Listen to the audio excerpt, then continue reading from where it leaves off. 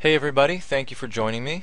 I thought today we would do a quick demonstration of how to deploy software remotely to multiple computers at the same time using BatchPatch, of course. Good news is it's really easy to do.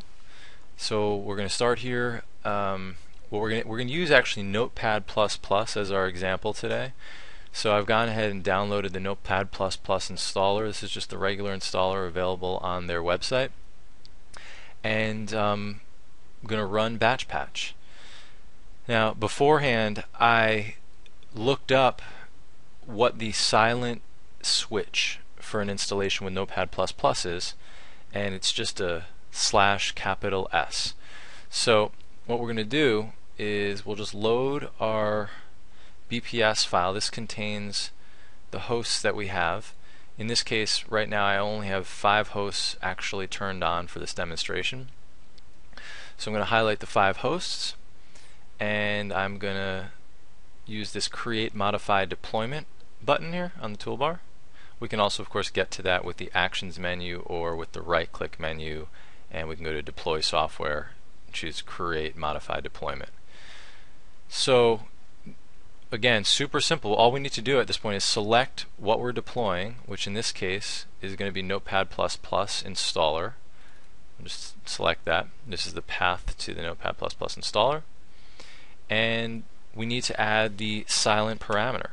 So again, in this case with Notepad++, it's a /S. And of course, beforehand I tested it out. I ran a Notepad++ installation at the command line using the /S parameter to make sure that it worked, and it did. So what we end up with is, let's cancel that for 1 second, is in this command to execute window, we have the actual command that's going to be executed on the remote machine, which is the installer file /S, and that's after the file is actually copied there. So we'll go ahead and click OK.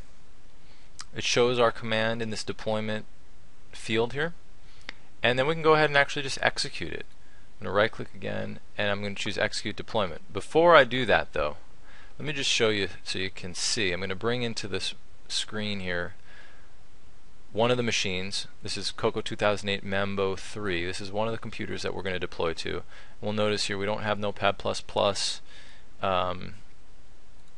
If we go to the AppWiz, we can see there's no programs on this computer. This is just a fresh VM that I created just a few minutes ago for this demonstration. So what we'll do is we'll go ahead and we will, again, like I said, we'll execute the deployment on these machines.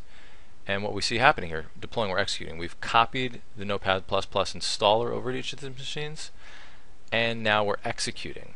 It's actually already finished on our Mambo 3 machine. Oh, it looks like it's finished on all of them. So let me bring this back into the view here. So if you recall, we were looking at this just a second ago.